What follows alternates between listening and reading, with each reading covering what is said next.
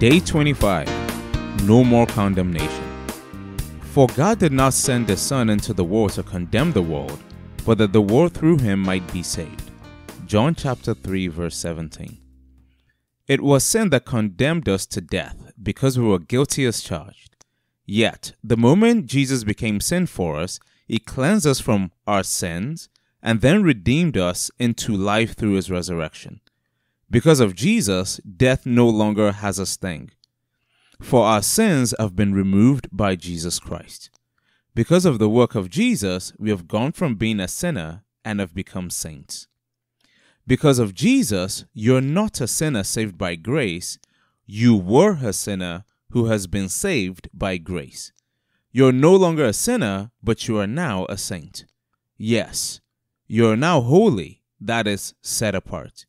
You have been set apart from the ranks of those who were condemned to those who have been redeemed. Hallelujah. For you, there is no condemnation. In fact, there is no condemnation for those in Christ Jesus.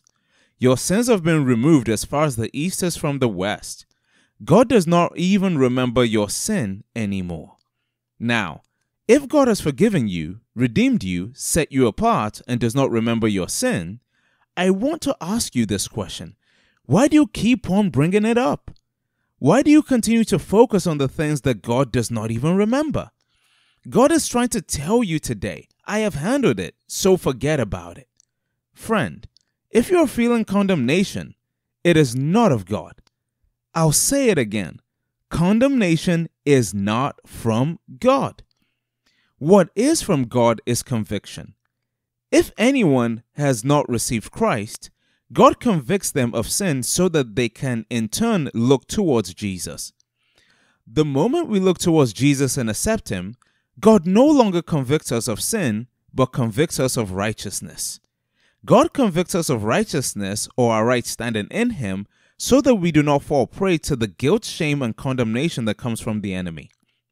He convicts us of righteousness that we may remember who we are in him. When we truly know who we are, we won't behave like who we are not. Remember, God does not look at you through the lens of your wrongdoings, but through the lens of the right doing of Jesus. By the way, did you know that in the biblical church, everyone who accepted Jesus as Lord and Savior was called a saint? It was not used for those who lived an exemplary life of piety towards God. Today, our meditation comes from Romans chapter 8, verse 1. Now there is no more condemnation for those in Christ Jesus. Let us pray. Lord, help me live a life of freedom in what your Son has done for me. Help me live a life free from shame and condemnation. Amen.